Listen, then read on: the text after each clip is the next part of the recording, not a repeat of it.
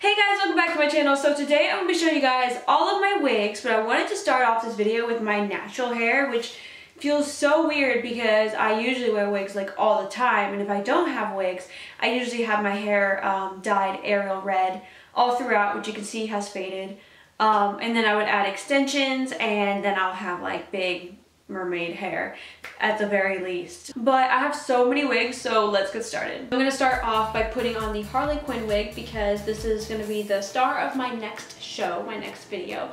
So yeah, so what you wanna do is get a hairnet, preferably these. I really like the ones that have a hole.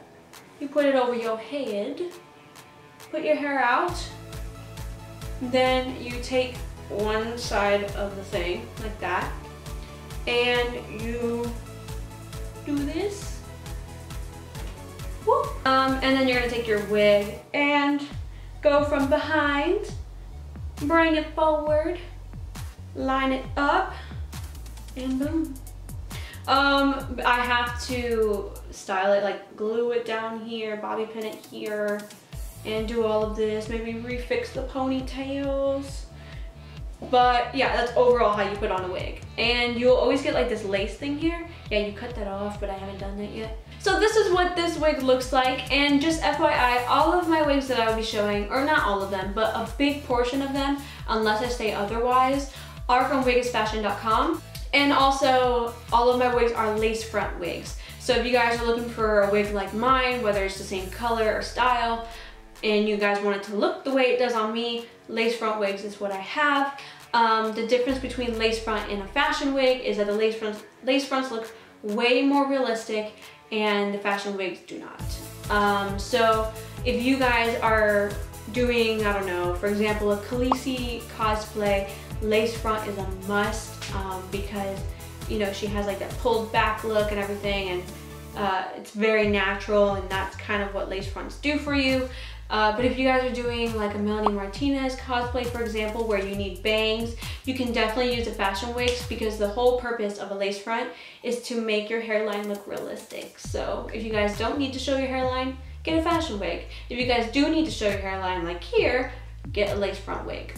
Just keep in mind lace fronts are a little bit more expensive, so definitely consider that in your budget. And yeah, that's basically all the information I have for you guys. So let's continue with this collection.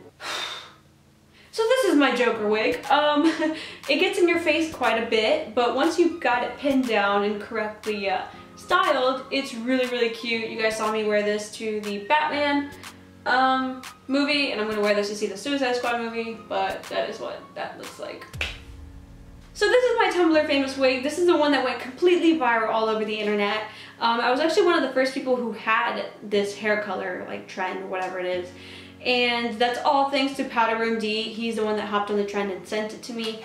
But this used to be like this long, and I just cut it up to here because I just felt like it looked so much cuter being short. When it was long, it looked a little witch-like and like a little gothic, and I didn't really like the look that it was giving me. So I just cut it short. Now this one is actually one of the very first wigs I've ever gotten, but I've never worn this wig, literally never. I think I've done it for like one photo and then I deleted it. Like, I don't know why. I feel like this doesn't look all too great on me, like the mint color, but I do like it. I think it's gorgeous. It's just maybe not for me. Okay, that looks really weird. Okay, I have not styled this yet whatsoever. This is like fresh out of the package. I have not used it whatsoever, so it looks really funny right now. But this one's a new one, and it is a French braid one. Boom. And Wig Fashion actually braids these, like pre-braids them. So you guys can request any braid style when you order a wig. And this is what I did for the black one. Here is another new one that I have not worn yet. As you can see, I haven't cut the lace off at all. This is like brand new. But it's like a fairy type of wig. So it looks like that. Yeah. So I also have this one. This one is very like Khaleesi style, and there's a braid in the back. Just the same. But yeah, super cute. So this is my Judy Hopps wig, and basically I'm wearing this to my Judy cosplay and also my Judy Disney bound for my next trip to Disney. So So this is my Roxanne wig. I've worn this on the Bach Tower vlog and the Disney's Epcot vlog. And no joke, this is my favorite natural hair color. For me, like I honestly would dye my hair this color if it wasn't so impossible to get. But I guess a wig will do, I guess. Really cute though, I love it. So this is my Merida wig. It's a horrible Irish accent, oh my god. Yeah, this is my Merida wig, and I actually got this on AliExpress. Very rare to find such a nice wig on AliExpress, but yeah, there's this one. And it's this long, very cute. Like I said, I love this color, so it makes me super happy whenever I wear it. I also have this wig, it's actually from Everyday Wigs, and this is what I use for Lady and the Tramp. Or like just a vintage look, so yeah. So this is my Marina and the Diamonds wig, which I'm gonna do a transformation on her very soon. If you guys have seen it on my Instagram, that's what it looks like. But yeah, there's this wig. Oh my god, okay. Oh, I missed this wig.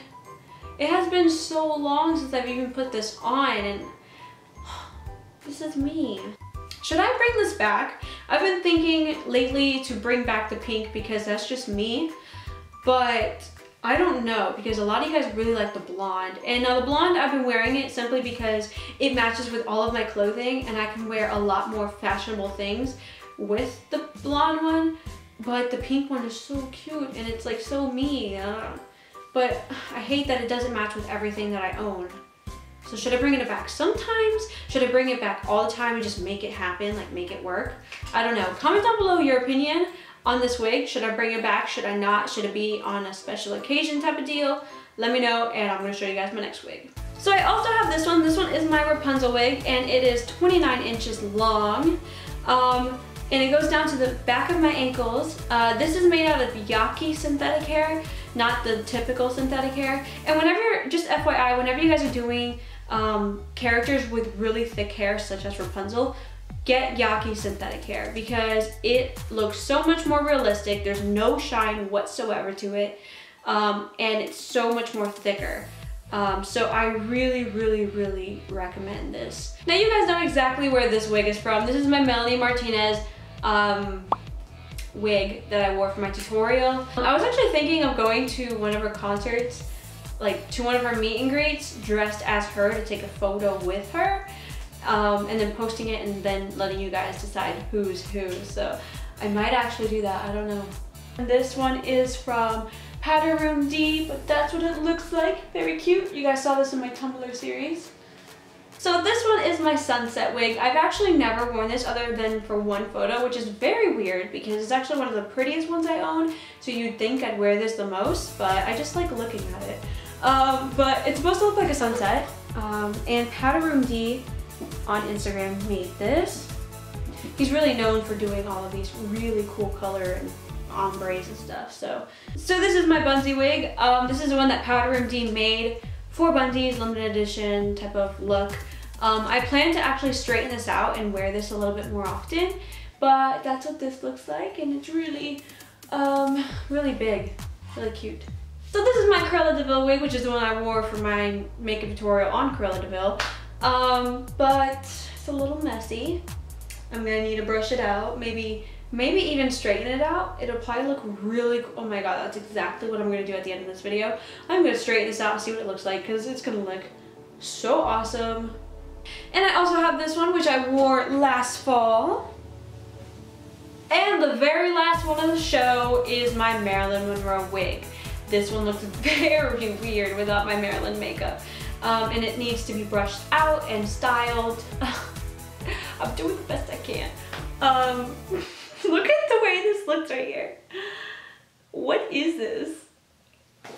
Yeah, okay. I need to really fix this before I... Oh, wow. I can't make this look good. Now, for those wondering, why do I wear wigs? I just like them, guys. I'm a cosplayer, so it's part of my costumes, and I just enjoy the fact that I can change up my hair color without killing my real hair. And I really got into wigs when I got my Miley haircut. If you guys remember when I doubled as Miley, I didn't have any hair, and I really loved my long hair. So wigs could, you know, do that for me whenever I didn't want to be Miley. I can put on a wig and just be me. So that is what got me into it, but I do wear them still even though I have a full head of hair because I just like them. So that is your answer. So I hope you guys enjoyed this video. Comment down below which wig was your favorite. Which one would you wear? Make sure you like and subscribe so you guys don't miss my future videos. My Suicide Squad one is next for sure. I just made this video because it's going to take me 2 to 3 weeks to make the Suicide Squad one. So this is kind of just like an in-between show until the real deal happens. But yeah, I'm very excited and I gotta go DIY some stuff. So I will see you guys in my next video.